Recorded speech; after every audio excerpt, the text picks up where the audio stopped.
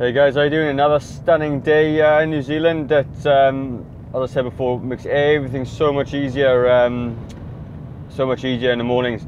Anyway, first, today's video, okay, is just about having some patience. And we, most of us anyway, even if you're a bit like me, are pretty impatient.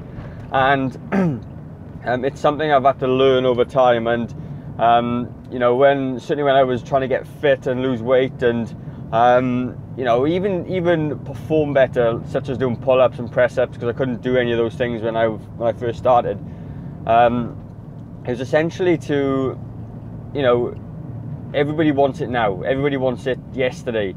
And what you got to understand is that you've neglected your body for so long. You've neglected your eating habits. You've neglected your exercise, you've neglected your health, essentially, for such a long time, that when you decide that you need to make a change, you're just completely frustrated, and you want it now, you want it yesterday. You don't want to have to work, you don't want to have to, you know, wait for it.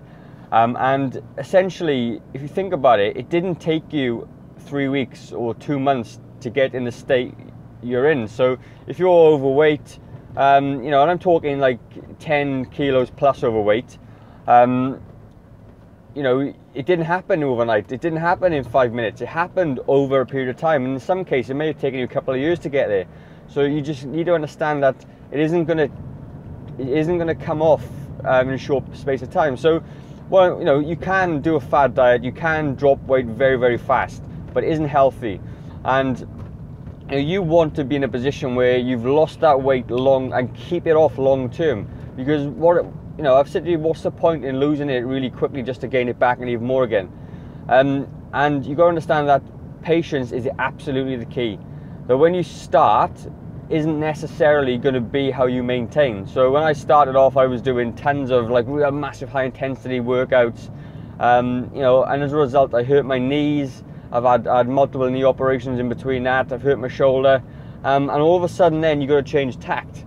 And you know, to maintain what I was doing, I had to change my nutrition slightly, I had to change my training slightly, and that's going to happen to you too.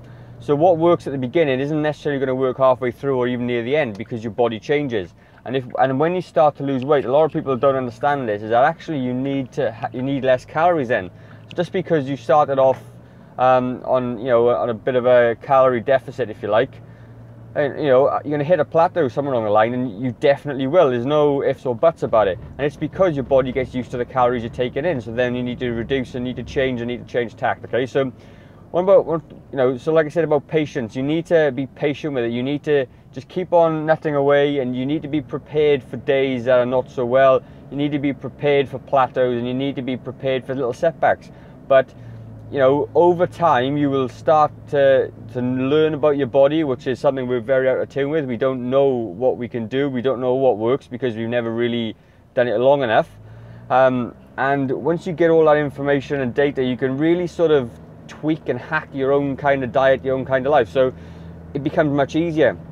So I know personally that if I put my calories much over 2,600 calories, currently with what I'm doing, with my activity levels on my gym, I will put body fat on. There's no doubt about it. I know that. But I also know that if I can keep my calories under 2,500 and anything between 2,000 and 2,500, I know I'll maintain my weight fairly easily based on what I'm doing. If I was well, even prepared, or even if I wanted to up my activity levels, I know I could eat more. It's as simple as that. But I know my own body now, and I know what I can do and what suits me. And that's a position you need to be in to understand. And when I talk about MyFitnessPal all the time, you know, you don't have to use it forever.